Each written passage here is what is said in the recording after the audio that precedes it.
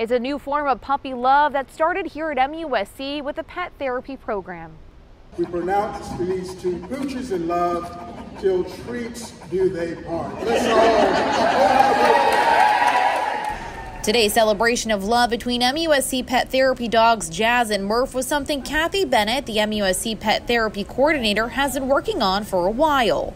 This woke me up in the middle of November, and I just started with administration, of course, St. Luke's Chapel, and everybody I talked to just kind of joined in with the enthusiasm, and we just kept going. Partnering with Charleston Animal Society, donations from today's wedding will go to assist in offsetting costs that the society takes on to heal the animals that come into the shelter. I thought, what a way to raise money to offset some of the costs of all that they're doing.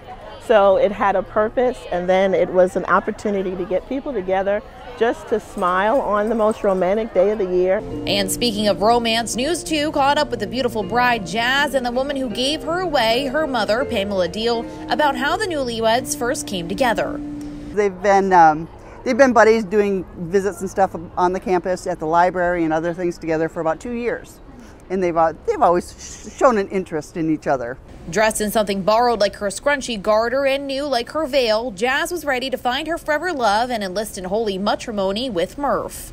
Nothing much phases her, and she wasn't going to be a runaway bride because she really doesn't run. That would take way too much effort, but she's just a sweet girl. While the couple will not be living together after their marriage, they will be working on a honeymoon in addition to working out holidays. In Charleston, I'm Kate Prestak. Count on 2.